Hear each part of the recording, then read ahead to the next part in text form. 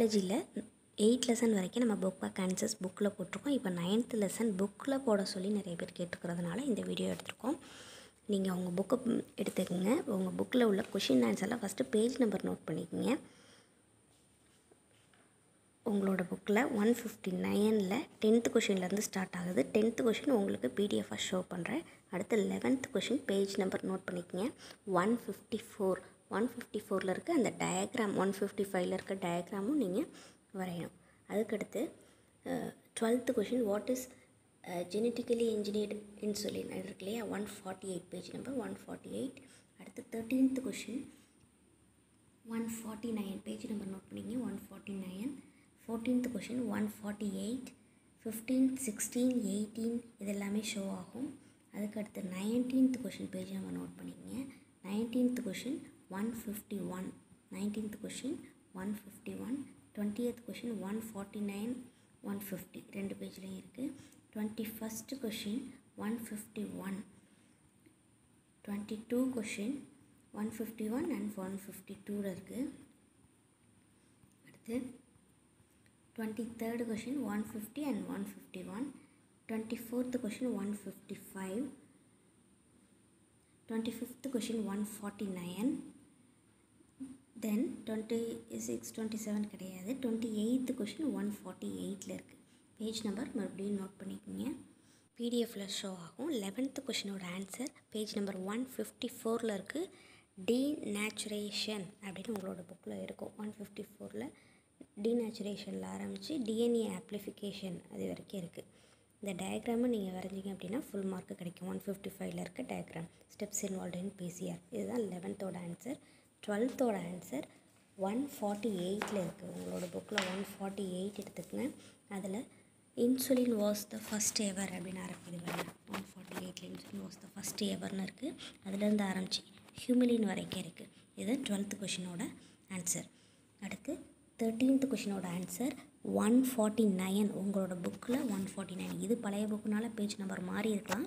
உங்கள் புது புக்கில் 149ல் டுயூனோ பாக்ஸ் ஃபுல்லாக 1997ல் ஆரம்பித்து கவுஸ் வரைக்கும் இருக்கிறது தான் 13th கொஷினோட ஆன்சர்.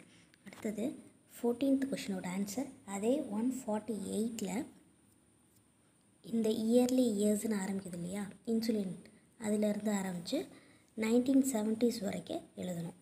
ஓகே, ரொம்ப இம்பார்ட்டன்ட். ரொம்ப சின்னதாக எழுதணும் அப்படின்னா டியூ டு மைனர் டிஃப்ரென்சஸ்லேருந்து ஆரம்பித்து நீங்கள் டயபெட்டிக் பேஷண்ட்ஸ் வரைக்கும் 14th 2 மார்க்ஸில் கேட்டால் எழுதினா போதும்.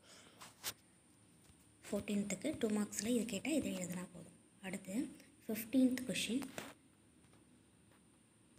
15, 16, 18 எல்லாமே இது பிடிஎஃப்பில் ஷோ ஆகும். அடுத்து 19th கொஷின் பார்க்க போகிறோம். 19th கொஷின் உங்களோட புக்கில் பேஜ் நம்பர் 151ல் இருக்குது. 151ல் த ஃபஸ்ட் ஒரு பாக்ஸ் இருக்கு இல்லையா, இன் சம் சில்ட்ரன் ஏடிஏ டெஃபிஷியன்சின்னு அதிலேருந்து ஆரம்பித்து இன் சம் சில்ட்ரன் ஏடிஏலேருந்து ஆரம்பித்து லாஸ்ட்டில் எம்ப்ரியோனிக் ஸ்டேஜஸ் வரைக்கும் இருக்குது. இதுதான் 19th கொஷினோட ஆன்சர். அடுத்து 20th கொஷினோட answer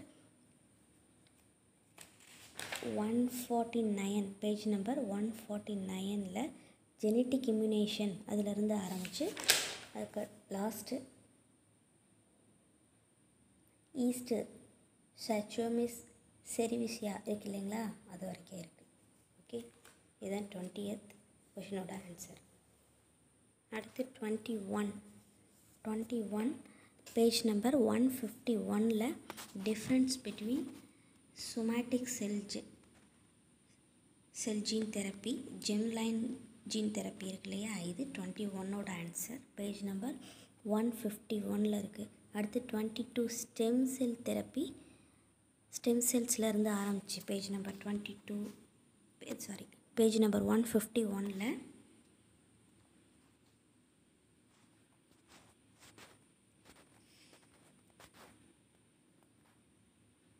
stem cells R undifferentiated இதிலேருந்து ஆரம்பித்து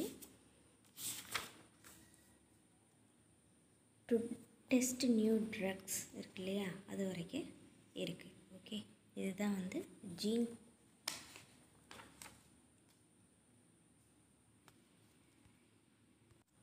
next 23 question. 23rd கொஷினோட answer 150லேயும் 151லேயும்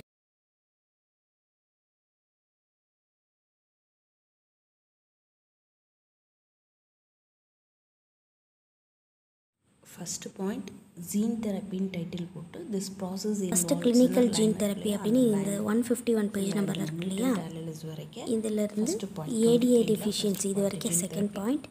third point இந்த 19th கொஷினுக்கு ஃபுல்லாக நீங்கள் எழுதுறீங்களே அது ஃபுல்லாக third point. In some children அதிலேருந்து ஆரம்பித்து எம்ப்ராயிக் ஸ்டேஜஸ் இது வரைக்கும் தேர்ட் பாயிண்ட். அது 23rd 3 பாயிண்ட்ஸ் இருக்குது. ஃபஸ்ட்டு ஒன்னோடது இந்த 150 பேஜ் நம்பரில் இருக்க அந்த ப்ளூ கலர் பாக்ஸ் ஃபுல்லாக. செகண்ட் பாயிண்ட்டு இந்த first clinical gene therapy ATA efficiency வரைக்கும். தேர்டு ஒன்னோடது 19th கொஷினோட சேம் ஆன்சர், அதுதான் இந்த தேர்டு ஒன்னோட ஆன்சர், தேர்ட் பாயிண்ட்டோட ஆன்சர். இது இன் சம் சில்ட்ரன்லேருந்து ஆரம்பித்து எம்ப்ரியானிக் ஸ்டேஜஸ் வரைக்கும். இது 23rd. அடுத்து 24th கொஷினோட ஆன்சர் பேஜ் நம்பர் 155 இருக்குது. த specifically and sensitivity of PCR அதிலேருந்து ஆரம்பித்து ஃபெர்டிலைஸ்டு எம்ப்ராய்ஸ் இது வரைக்கும் இருக்குது. 24th question answer page number 155 இருக்குது. அடுத்து 25th கொஷின் அதோட ஆன்சர் பேஜ் நம்பர் 149 இருக்குது. பேஜ் நம்பர் 149 இருக்குது. 149 ரீகம்பினன்ட் வேக்சின்ஸ் இதிலேருந்து ஆரம்பித்து ரீகாம்பினன்ட் டிஎன்ஏ டெக்னாலஜி இதிலேருந்து ஆரம்பித்து அதோட டைப்ஸ் கேட்டிருக்காங்க. அதோட டைப்ஸ் 3 டைப்ஸ் கேட்டிருக்காங்க. Subunit recombinant vaccinations, DNA vaccinations, ஆன்யூவேட்டட் recombinant vaccinations அப்படின்னு இந்த 3 டைப்ஸுமே நீங்கள் எழுதணும். இது பேஜ் நம்பர் 149 உங்களோட புக்கில் இருக்குது. இது ஓல்டு புக்குனால உங்களுக்கு பேஜ் நம்பர் மாறி இருக்கலாம். உங்களோட புக்கில் 149 இருக்குது.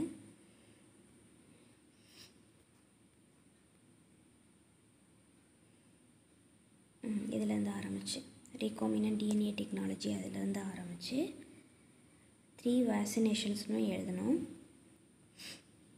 டிஎன்ஏ வேக்சினேஷன் அதில் டார்கெட் அனிமல் அப்படின்னு இருக்கு இல்லையா, அந்த பாயிண்ட் வரைக்கும் எழுதணும். ஓகே, இதுதான் 25th ஆன்சர். 25th இந்த 3 டைப்ஸும் இந்த ரீகாம்பினன்ட் வேக்சினேஷன்ஸை பற்றி எழுதணும். அதுக்கடுத்து லாஸ்ட் 26, 27 கிடையாது. லாஸ்ட் ஒன் 28 கொஷின் வந்து ரொம்ப இம்பார்ட்டன்ட் கொஷின். அதோட ஆன்சர் 148 இருக்குது. ரீகாம்பினன்ட் ஹியூமன் இன்சுலின் அது 148 பேஜ் நம்பரில் இருக்குது. அதோட ஆன்சர் த ஹியூமன் இன்சுலின் அதிலேருந்து ஸ்டார்ட் ஆகி லாஸ்ட்டில் ட்ரேட் நேம் ஹியூமிலின் அப்படின்னு இருக்கு இல்லையா, இது வரைக்கும் முடியுது. இதுதான் 28th answer. Okay, that's all. Thank you.